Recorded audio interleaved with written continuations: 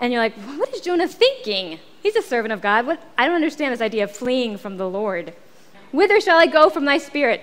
Or whither shall I flee from thy presence? If I ascend to heaven, thou art there. If I make my bed in Sheol, thou art there.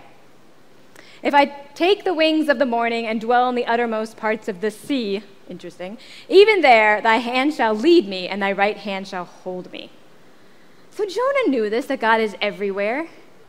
All of creation is at his fingertips, and he has all resources available to him. And so when we are in a line with his will, he can bring those mountains down, he can fill those valleys, and nothing, no earthly obstacles, no evil ideas can prevent your will from happening.